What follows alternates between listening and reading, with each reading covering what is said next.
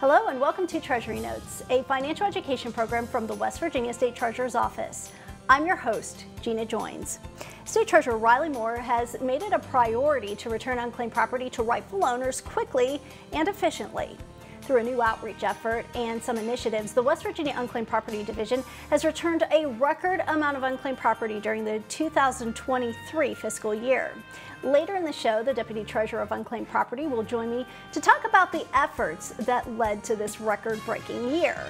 But first, we are going to learn a little bit more about how the Unclaimed Property Division handles tangible property, like the contents of safe deposit boxes that are turned over to the state. Joining me now to talk about this is Diane Billings and Dan Reed, who are safekeeping specialists with the Treasurer's Unclaimed Property Division. Diane and Dan, thank you both for being here today. It's always fun to talk with you about this topic. And while most of the property turned over to the Unclaimed Property Division in the State Treasurer's Office is monetary, we do receive some tangible property, primarily from dormant bank safe deposit boxes. Diane, can you just start us off by explaining why and how this property does end up in the Treasurer's Office? Yes, under the Unclaimed Property Act, businesses are required to report yearly amounts have not been able to get to their owners, and the only business that uniquely does this is banks as far as tangible, because we'd have that safe deposit account. So they have to be dormant for 5 years with the bank trying to reach the owner of the account, and then after that time they do report them and exchange the items to us. All right, so mostly, like you said, this is items from safe deposit boxes. Dan, let's talk about how much of this type of unclaimed property the Treasurer's Office usually receives each year. I'm sure there are many banks all over the state that are reporting this property. There are. There were a total of just under 300 total safe deposit boxes reported to us last year. Of those, there could be anywhere between 1 and 30 items per safe deposit box. So there's quite a bit of property that comes through. Yeah, and I mean, these safe deposit boxes aren't huge, so I'm sure the variety of items can vary. They do vary. It's what, usually what the box owner deemed, their most valuable properties, and they can range anywhere from coins to antique glasses to Mama's engagement ring to legal documents. Any other types of unclaimed property that you're used to seeing through these safe deposit boxes? We always see knives and pocket watches always. Yeah, and some baseball cards, maybe $2 bills, jewelry. We have lots of bar notes. Oh, wow. The $1 bar notes, which will be in our state fair auction as well. Oh, that's fantastic. Diane, your title, both you and Diane are you and Dan are safekeeping specialists. So let's talk about what that role is and exactly what your day-to-day duties are. Okay, we do fall under the receipts division in that we receive money and tangibles from businesses. So we help banks prepare their yearly reports, and when they are submitted, we go through them, and then when the tangibles arrive, we inventory them and document them, putting them into the system and comparing them to what the bank said. And if they are not claimed, when time to auction them, we are doing that as well, getting them ready to be auctioned. And you said earlier, banks have to do their due diligence, so they are. Yes. They do have to, by law, try to find rightful owners. But if that fails, then that's when you become involved and the items come to you. Okay, so Dan, I want to talk about these items again, just the different types of items. Sometimes people will keep legal documents, special papers, important things, maybe stocks or certificate papers in their safe deposit boxes. What happens to those types of items after you receive them? Because that's not necessarily something like jewelry that you could auction off. We still keep all the legal documents, the wills, the power of attorneys, stock certificates. All those items are kept. We have a special place that we keep the documents. The documents are kept forever until they're claimed. All right, and a lot of those items are sentimental, I'm sure, to some people, so they're very personal items. Can you talk a little bit about that? Yes, we do feel a privilege that we're kind of the last ones to try to reunite these items, and we of course document them, and we know they're going to be advertised, so hopefully the account owner or the heirs come forward. And going through it, it's a little bit, tugs at your heart sometimes to see the things that are kept and know that they're passed down, and we just hope we get it back to them. So some truly unique things. Can you recall some of the unique things you've seen come through the office over the years? So, we had some of the antique, the things from the 20s and 30s, maybe the metal compacts or little purses that were carried way back then, and the vintage jewelry that is different than it is now. And then in later years, we've seen the golden fingernails and the golden grills. So a little bit of everything. You just don't know. Yeah. Do you have any favorites, Dan? Well, we had a presentation flare gun. And it was from the Big Red One, the 1st Infantry from World War II. And it was set in there for several years before it was actually reunited with the gentleman's heir. And he was very excited. We did a presentation in Cabell County to reunite that gun with his heir.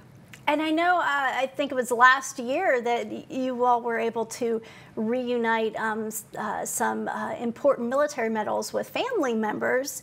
I think we talked about that in our last show, but that's got to be really special. It is. I mean, that is, because that's it's such an honor, and for us to be able to be involved in getting that back to the person. A couple of them were for the actual people, that their families. I mean, that's a keepsake that there is no price for. Yeah, absolutely priceless, and it's got to be rewarding to do that kind of job. We got to meet the relatives, of those medal recipients as well at the presentation ceremony.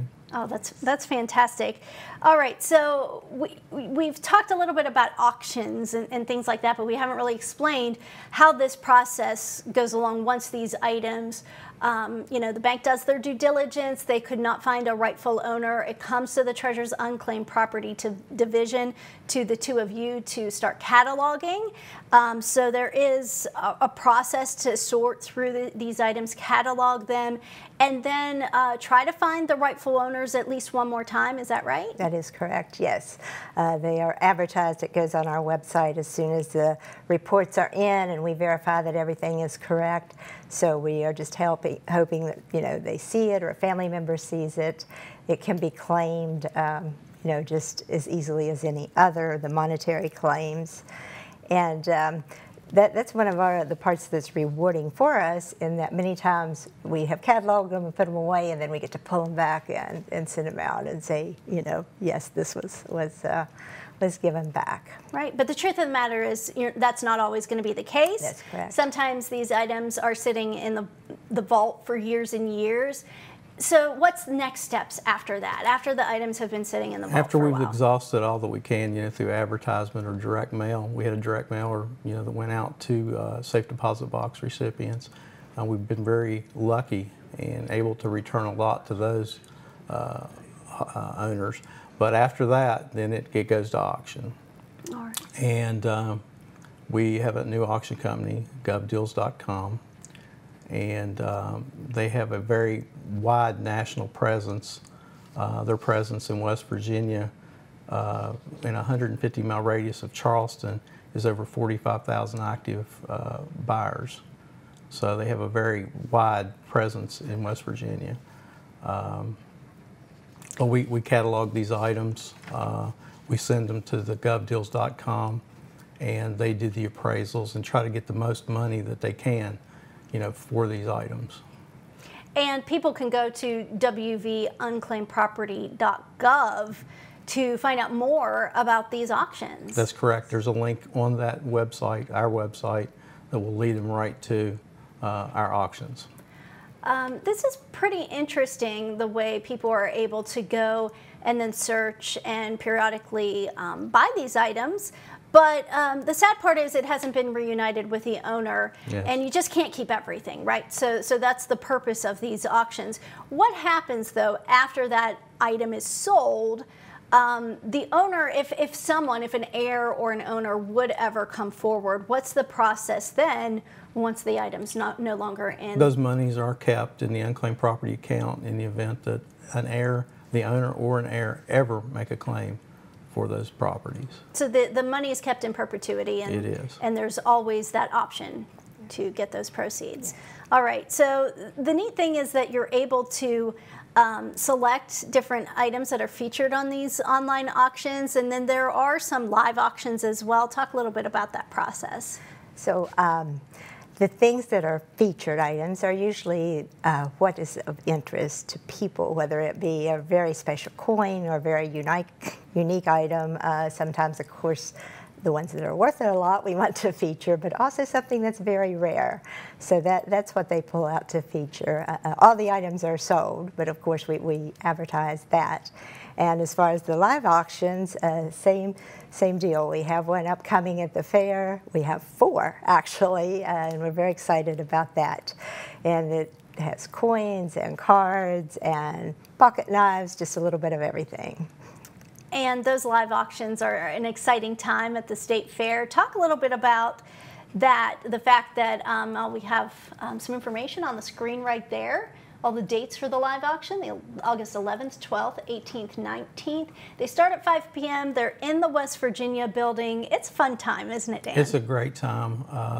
You don't have to register, to bid on items. You can stand there. You can bid as we go through each lot. The lots are displayed the entire day before the auction, and it's a great time. People have a great time bidding on these items. And we see some of the items that will be featured in this year's live auctions at the State Fair, again in August. Diane, this is a lot of fun for both of you because you spend all year curating some of these items, I'm sure. Yes, it is fun. And it is fun to pick out, and if we have items that go with the theme of the night, maybe the bull riding night, we have actually some horse cufflinks and so forth. We try to coordinate with the event, but it is a lot of fun. The people stopping by the booths to view the items, maybe get excited about something, bringing someone else, say, hey, I'm going to try to bid on this. It's just a lot of fun. And then we also have them check for unclaimed property while they're there. We have a computer, set up to see if they have anything. That's a great point. Again, we said earlier, Dan, people can, if these items are no longer in possession at the State Treasurer's Office, you always still have right to claim what is rightfully yours. And most of unclaimed property is not. It's not tangible items. Most of it is monetary, and it was just lost or forgotten or maybe misplaced. There's all different reasons why money comes into the state's unclaimed property division, but people have an option to go and look online and see if something is due to them. They should look often on our website because there's different reporting seasons. In May and November, look for their heirs. I still find money for heirs. It's amazing. All right. Anything else the two of you would like to add before we close out this segment? Just what he said, to not forget to look. And Treasurer Moore has implemented ways this year in the Unclaimed Property Division to make it easier to claim, easier to get the word out there, share it with your friends when you find through texts or emails. So we're just excited, and we want to return money and items to the people it belongs to. You never know. Go online and check it out. Check out the online auctions as well. And if you're able to, go to Greenbrier County. Stop by at the State Fair. I'm sure you'd love to see everyone out there. Dan and Diane, thank you so much for being here today. We appreciate the conversation. And we're going to take a short break right now. But when we return, we'll learn more about the Treasurer's Unclaimed Property Division and the record-breaking amount returned during the 2023 fiscal year. Stay with us. We will be right back. The West Virginia State Treasurer's Vault is holding millions in unclaimed property. From uncashed checks to forgotten utility deposits, we want to return your money to you. Find out if you have unclaimed property. Search your name at wvtreasury.com.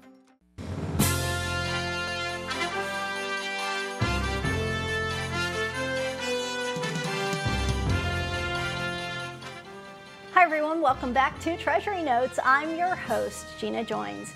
During the 2023 fiscal year, which ended on June 30, the West Virginia Unclaimed Property Division returned a record-breaking amount of unclaimed property to rightful owners. The increased number of returns is a result of new outreach efforts to more quickly and efficiently return unclaimed property. Joining me now to talk more about this accomplishment is the Deputy Treasurer of Unclaimed Property, Laura Goins. Laura, thank you so much for being here today. Thank you for having me, Gina. All right, we talked earlier with Dan and Diane, your safekeeping specialist in the Unclaimed Property Division. They talked all about the tangible items that come from safe deposit boxes and how that process works and what happens to those items.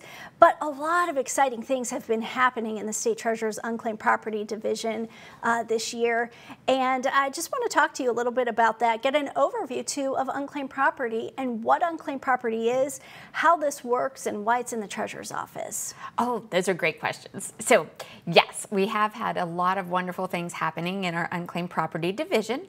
First of all, unclaimed property are those items or assets that people may have forgotten about or have been lost. Things like payroll checks that haven't been cashed, or a gift certificate, or a safe deposit box, or life insurance. It's all kinds of assets that are money, and they belong to the people of West Virginia. And what happens is those holders, or often those are banks or utilities, they're responsible for turning that money in, and we call that a report, and they provide the money to us at certain times of year. Dan may have mentioned in May and in November. And so every year we get new money that we want to immediately get back out as quickly as we can to the owners of those properties. And so some of the things that we have done to try to increase that are we have a wonderful multimedia marketing campaign, and we are also everything gets put on our website so that you can look it up by your name and address, or just your name. And then the really fun part is, how do we get that information to other people? And so one of the things we just started is a program where we can share that information, if you're on a mobile device, by text, just like you would text your friend anything else and say, hey, I found you unclaimed property, here's the link. And you can share that by text, or if you are on your regular laptop, then you can send it by email as well. And this has been extremely successful. We were able to return over $26.8 million worth of unclaimed property to their owners this year, and we are delighted, and we just can't wait to help reunite more people with their money. And as I mentioned before, that is a record. That is a record, an all-time high for annual returns for unclaimed property. It is. It is definitely a fabulous record for us. Giving back to the people what is rightfully theirs. That's what the Unclaimed Property Program is all about. And you mentioned the website. And we saw some websites come up on the screen just a few minutes ago. Of course, people can go directly to wvunclaimedproperty.gov to put in their name, do that search. You mentioned they can go on there and search for friends and family as well, and then share it via text message or email. Yes. There's different options to do that. That's a really great way for people to become aware of unclaimed property and know it's legitimate. Yes. If they have questions, they can also go to the Treasurer's main website. There's more information about unclaimed property and a link to the unclaimed property site there. That website is wvtreasury.com. And, you know, aside from looking for your name in unclaimed property, last year the state legislature created and the Treasurer's office implemented the West Virginia Cash Now program, which is an automatic program where checks are going to just be dropped right in the mail. Talk about this, because this is pretty exciting. This is definitely one of the most exciting programs we have right now. So the West Virginia Cash Now program, it's a data match program. What we do is we look and see if we can identify property and figure out who it belongs to, and if we can locate their address, then we're sending them their check. And the way we do that is through first a mailing of a letter. So if if you receive that letter, then all you have to do is double check that your name and address are correct. And then if your name and address are correct, simply wait and we will mail a check to you. This year it'll be in October. So start looking for your mailbox now.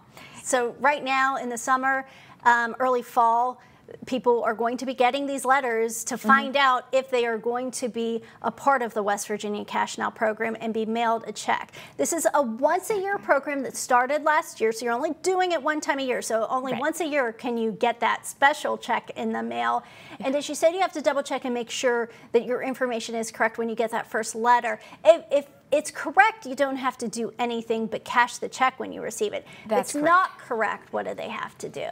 If it's not correct, we recommend that you call our 1-800 number or go to our email address of West Virginia Cash Now at wvsto.gov and make sure that we are able to correct that so that you get your check in the mail. All right. And as I said, this is only happening once a year, and it only applies to single owner properties. We want to make that distinction. So a business is not going to get a check. Some of the more complicated unclaimed properties that are in your system are not going to be automatically matched. Talk about why it's that single owner property. The single owner properties are the properties that we're able to obtain all of the data ourselves in certain circumstances. But when it comes to properties such as businesses, there's additional information that we need to collect to verify that the person that is receiving the money is the correct person to receive the money. So for example, for a business, we'll need to have additional information to confirm Secretary of State, the tax ID, and whether or not the person who is filing the claim is rightfully entitled to that. Similarly, estates, when there are estates, when someone has passed on, we have to be very careful to get additional information to ensure that the appropriate person or persons, if someone has multiple relatives, all get the right amount of that property. So those types of properties need additional care and cannot be automatically distributed. So what we want to do is encourage everyone, please check our website at any time and see if you have unclaimed property, and it's very easy to file a claim. You just do that online, you get on the website and you click file a claim and follow the directions. Follow the directions. One of those directions is you may receive an email, so you have to check for that email, check your junk folder. If you don't receive that email, be sure to contact the office immediately, because the Treasurer's Office wants to give your money back, and it's just a quick process if you follow the steps. Now, if you're lucky enough to receive a West Virginia Cash Now check, as we said, not everybody's going to, but if you're one of the ones who are lucky enough to receive it, you may be skeptical. Okay, a check coming in the mail, but there are some things you can check for to make sure it's legitimate. Definitely. First of all, it would have our treasurer's signature on the check. It will come in a special envelope with both our state seal and our West Virginia Cash Now logo. It will have a letter from Treasurer Moore, along with a list of the property information. And most importantly, your check will be enclosed. So please don't throw away the envelope. Make sure you cash that check and cash it quickly. All right. I mean, this is an exciting program, as we said. A lot of people are going to be able to take advantage of this West Virginia Cash Now program, especially in its second year. And we want to raise awareness for this program. But as we said, if you're not one of the ones receiving a check, and those checks are going to be mailed out in October right now, July through September, they should receive a notification stating whether or not they will receive a check. That is correct. And then checks will be mailed out in October. If you didn't receive a check or you didn't receive a notification letter, you encourage people to still look for their name online, look for their friends and relatives online, because there are those new share features where it's easy to share the information with friends and family. So talk a little bit more about that. Yes, please, please, please check our website and find property for you and your friends, and fill out the claim form online. The more information you provide makes it easier for us to more quickly get that money back to you. If you have a friend and you see their name, please send it to them, because our goal is to give everyone their money back, and we want to make sure that we try to make it as easy as possible to do that. And we do, though, have to make sure that we are not sending it to the wrong person. So sometimes you're going to be asked additional questions. And as Gina mentioned, it's very important to check your junk email box. And they might be asking for something simple like a driver's license, a photocopy, or a photocopy of a death certificate, or other things that will help us ensure that we are getting the money back to the right person. And those items can be uploaded from your mobile phone. So just please be sure to check your email, follow up with any additional questions, and we would look forward to returning your money to you. Yeah, and it's a process where you do have to sometimes be patient, yes, but definitely worth the wait. The Treasurer's Office does this service for free, so that's important to note. I think that it's no cost to the individual to file a claim or to receive their money. You'll never be asked by the State Treasurer's Office for that, but you will be asked for information once you start a claim, and so you should be expecting that. Yes, you will have to provide information so that we can ensure that we're returning the money to the rightful owner. But it's important to note that you go to the website, initiate the claim first, and after that is when you'll be asked for that information. We talked a little earlier, Laura, and we have about a minute and a half left, but we talked earlier about the record-breaking year for unclaimed property. Let's just recap a little bit more about why this was such a successful year for the Unclaimed Property Division. Well, this was a fabulous year for the Unclaimed Property Division because we've had so many wonderful changes and programs that have been implemented. We had our West Virginia Cash Now program where we sent out over $4.2 million worth of checks. We've had a fabulous marketing effort that has been, we've had digital marketing efforts, we've had national media campaigns, we've been on Good Morning America, and we've had just so many things have come together in addition to the very, very, very hard work of the unclaimed property staff. They have just gone above and beyond to serve the citizens of West Virginia, and just I can't express enough how hard they work to make these things happen and get the money back to people of West Virginia. And so I'm just delighted to see that our projects are working, and look forward to returning even more money. That's a great note to end on. Laura, thank you so much for being here today. We appreciate your time. That's all the time we have. Thank you for joining us. You can learn more about the State Treasurer's Office by visiting wvtreasury.com. Also, you can find us on social media. Just follow WV Treasury on your favorite social media platform. Keeping you informed on the Library Television Network, I'm Gina Joins with the West Virginia State Treasurer's Office.